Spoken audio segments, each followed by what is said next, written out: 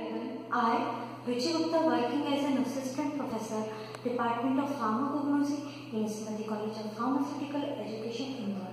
In today's session, we are going to discuss about the introduction of purine, alkaloids, pharmacognostic study of tea, and extraction, isolation, and analysis of caffeine.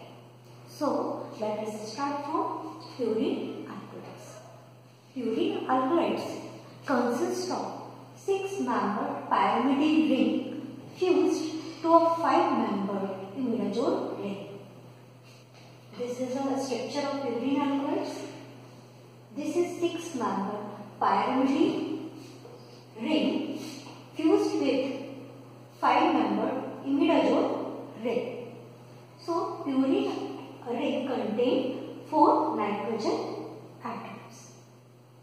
Then, purine is derived into xanthine. This is the structure of xanthine. Here, oxygen atom is attached, and there is also oxygen atom is attached, then converted into xanthine moiety. Xanthine does not occur in free state. Okay, so an example of xanthine derivative. First, caffeine. Chemically, it is chemically 1,3,7-dimethyl-xanthine. It is show stimulant effect. Then next, theobromine. It is chemically 3,7-dimethyl-xanthine. It is show diuretic effect. Theophylline. It is chemically 1,3-dimethyl-xanthine. It is show stimulant and diuretic effect, and it is also show smooth muscles relaxant property. Then inosine monophosphate and xanthosine monophosphate are 2 precursors for the biosynthesis of purine. Then they give the murexide color reaction positive. That means it shows positive reaction with murexide reagent. Then they show strong effect on CNS, acting as a stimulant. So it is used in the treatment of, in the natural treatment of coma. And effect on kidney show as a diuretic effect. Then in smooth muscles show relax the smooth muscles, and effect on liver, work as an antioxidant because it is contain a lot of phenolic components. Then next, pharmacology of purine alkaloids. Purine alkaloid act on phosphodiesterase enzyme and inhibits its activity. So, this causes the increase the production of cyclic AMP and release adrenaline. Then next, now we study pharmacognostic study of tea. It is also known as camellia tea. It is obtained from dried leaves and leaves bud of Thea sinensis belonging to Theaceae family. Geographical source of Thea or tea. It is cultivated in India, Sri Lanka, China, Indonesia, and Japan. It is available as a black tea or green tea. When it is available as a black tea from India and Sri Lanka, black tea is obtained by fermenting the heap of fresh tea leaves and further dry by artificial heat. And it is available in a green tea from China and Japan. Green tea is obtained by putting tea leaves in a copper pan, then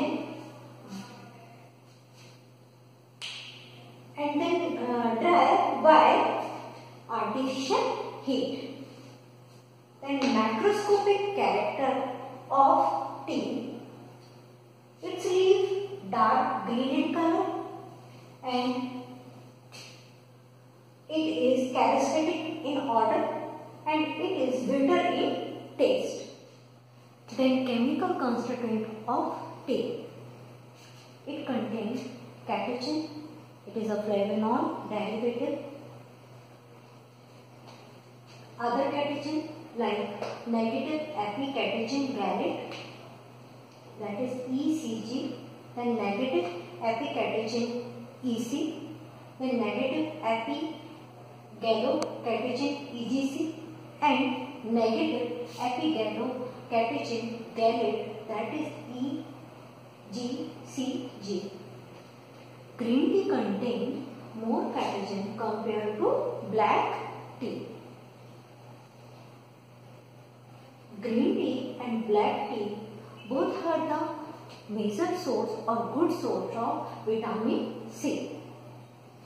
Then it is contain gallo-tannin in 15%, which is responsible for the color of green tea leaves, and yellow volatile oil is also present, which is responsible for the agreeable odor, and it is also contain enzymatic mixture, that is Thier's enzyme.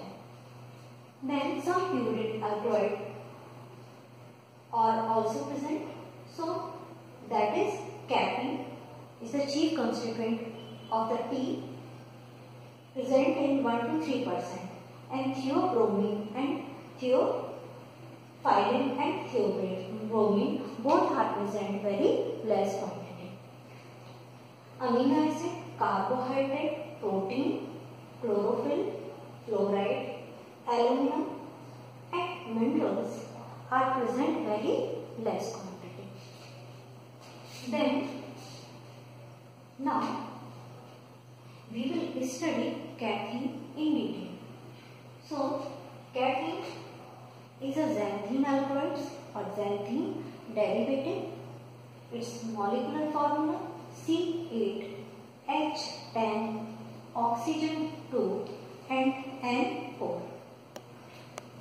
Caffeine is obtained from dried fruit of Coffea arabica and Coffea liberica and belongings to Rubiaceae family. Then physical property of caffeine. Caffeine is a white in color and it is hygroscopic crystalline solid. Then it is odorless. It is bitter in taste. Its density 1.23 gram. Then melting point 235 degree, and it is decomposed at high temperature. It is freely soluble in water, alcohol, chloroform and ether. Caffeine is a weak base and its solubility in water is sharply increased in the presence of benzoate, bromide, citric acid and salicylate. Then isolation method of caffeine. Take 10 gram leaves, then add distilled water, then boil it for 30 minutes by decoction method, then cool and filter. Filtrate is obtained, then add 100 ml chloroform. So then separate the chloroform layer and it is evaporated. So white crystals of caffeine is obtained at the bottom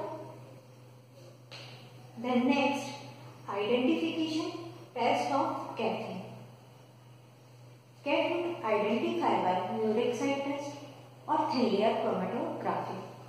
In neurexide test, take sample and add hydrochloric acid and potassium chloride. Heat it until it gets dry, and this dry powder exposed to dilute ammonia. Then purple color is indicate the presence of caffeine. Then it is also identified by thin layer chromatography, in which silica gel G is used as a stationary phase, chloroform or methanol in 9:1 ratio is used as a mobile phase, and iodine chamber is used as detecting agent, in which brown color spot is produced.